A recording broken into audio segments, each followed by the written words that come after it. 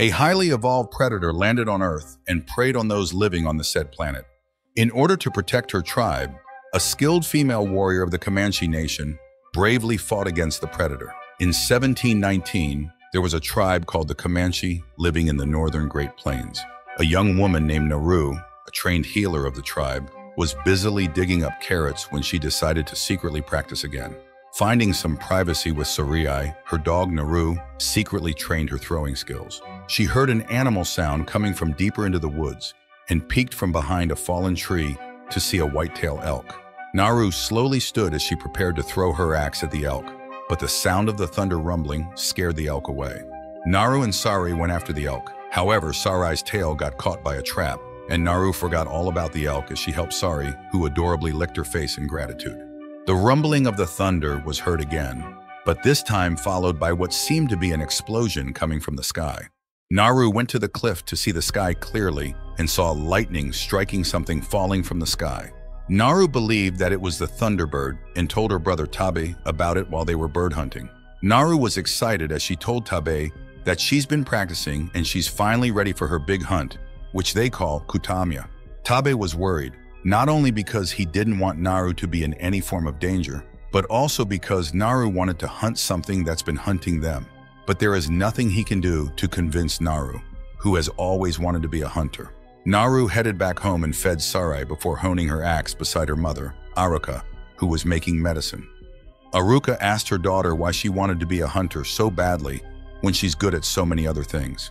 Naru replies that it was because everyone thinks she doesn't have what it takes to be a hunter. Tabe came in with a red tail, and Aruka praised his son for another successful hunt. Naru, on the other hand, could only look down in envy. Aruka asked Naru to get her more orange tatsuya, a natural wildflower that Comanche healers commonly use in making medicines. Naru did as she was told to and gathered orange tatsuya. Naru saw the Comanche hunters, including Tabe, rushing and asked what was wrong. She learned that a lion had taken another Comanche member named Puhi. She followed them to hunt, and Tabe told the other Comanche hunters to let her stay with them. Since Naru has been practicing, she is skilled enough to track the lion with them, and since she knows medicine, they will be able to send immediate help to Puhi in case they find him alive. After searching around for a while, Naru, Tabe, and the hunters found Puhi lying unconsciously on the ground, barely breathing, but still alive.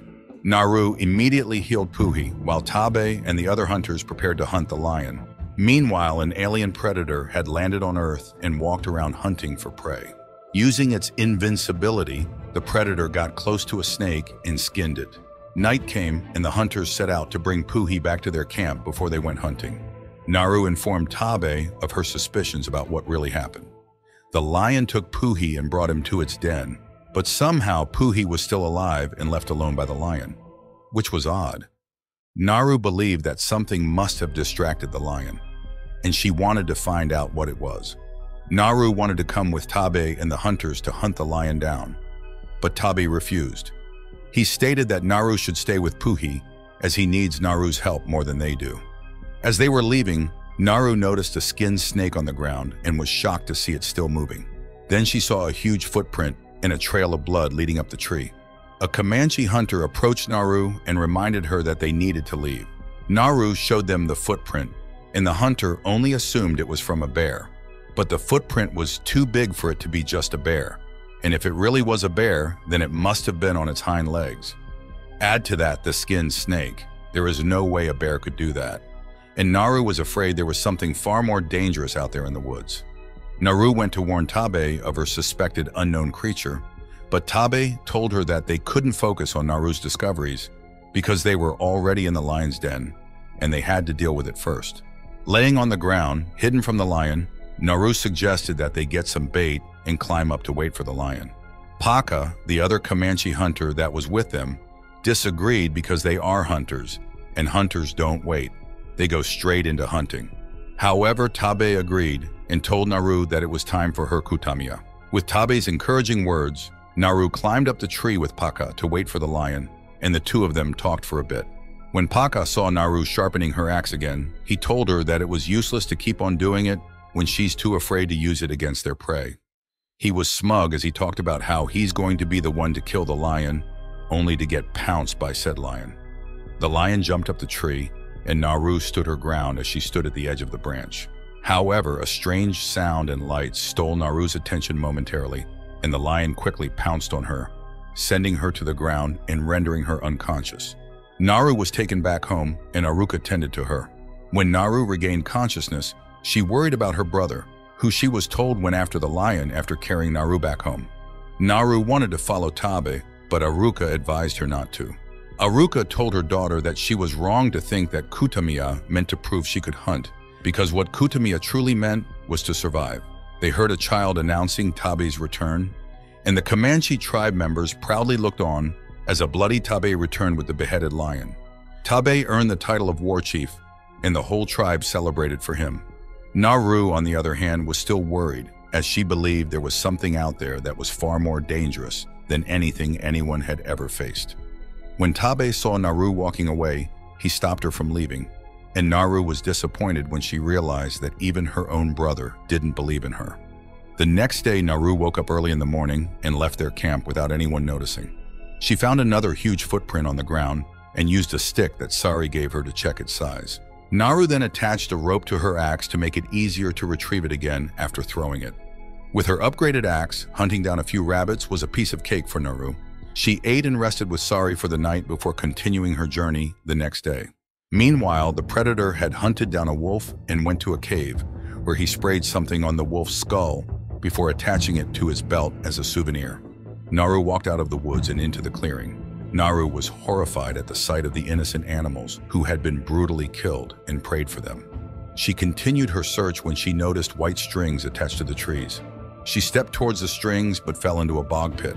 She used her axe to escape the bog pit, and after several mistakes, Naru finally succeeded. Naru cleaned herself up and crafted a bow she could use to hunt down the grizzly bear by the river. But the string on the bow snapped and it captured the attention of the grizzly bear. The bear ran up to Naru, who was still trying to fix the bow, but Sarai bravely distracted the grizzly bear so it would chase him instead, giving Naru enough time to fix the bow and go down the river. However, Sarai strangely came running back in fear, and Naru hid before the bear could get to her. Naru was confused when the bear suddenly turned its back on her and started fighting against an invincible enemy. Naru saw something glitching and was terrified at the sight of a huge predator lifting the bear up. Naru quickly swam away, letting the river take her away from whatever she saw, and the predator only watched her do so. Naru started walking through the woods when she bumped into Comanche hunters that had been sent by Tab to look for her. Naru told them about the predator, who looked like Mupitzel, a monster from a child's story they had read. The Comanche hunters made fun of her, and Naru decided to just turn her back against them and leave. But one hunter stopped her from doing so. He threw her on the ground, and Naru was knocked down and tied, preventing her from leaving. The hunters soon realized that Naru was telling the truth when the predator came to kill them one by one. Naru untied herself and quickly fled from the scene, trying to escape from the predator with another hunter.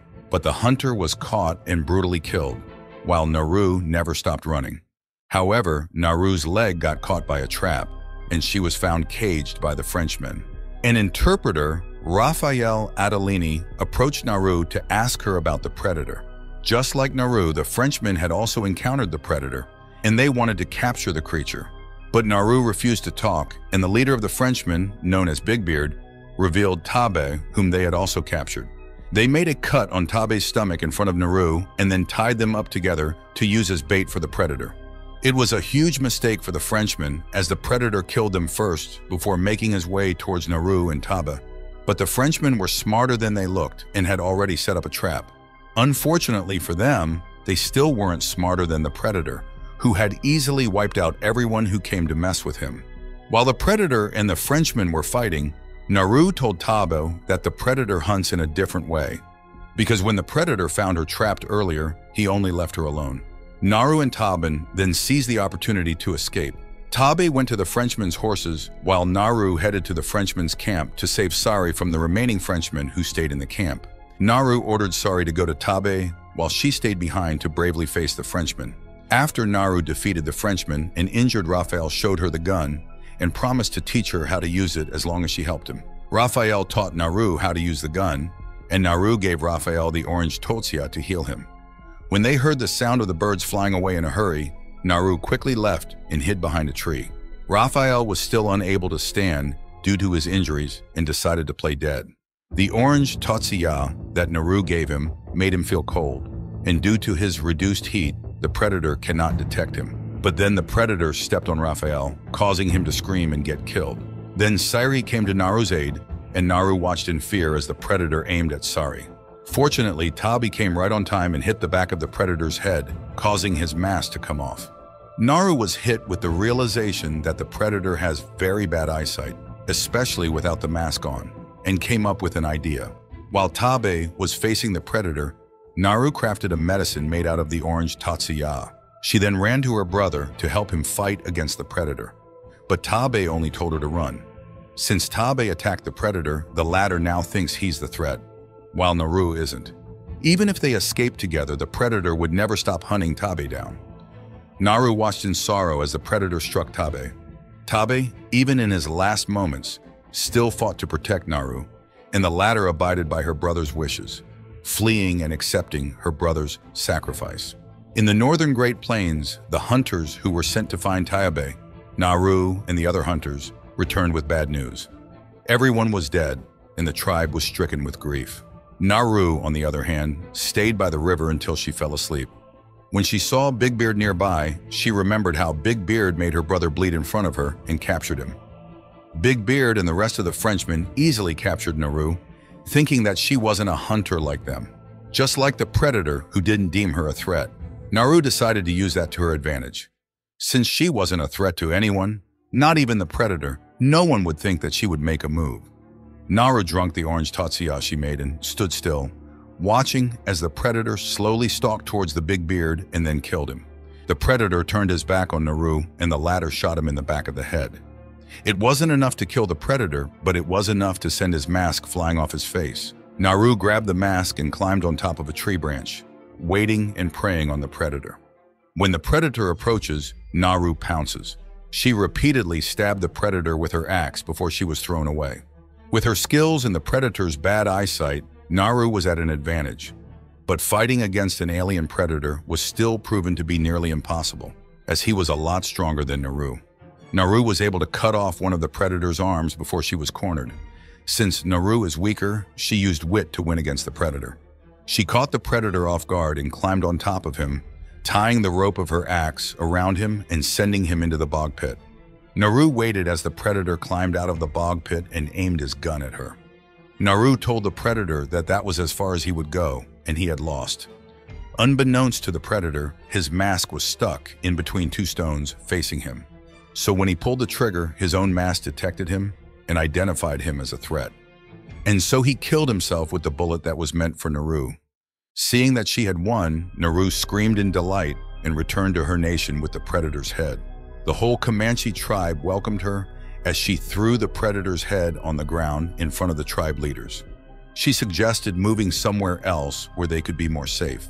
A ritual was performed, and Naru became the new war chief of the Comanche tribe. At the start of the closing credits, a ledger art painting summarized everything that happened in the movie, and its ending showed a depiction of 3 predator vessels entering the earth and heading towards the tribe.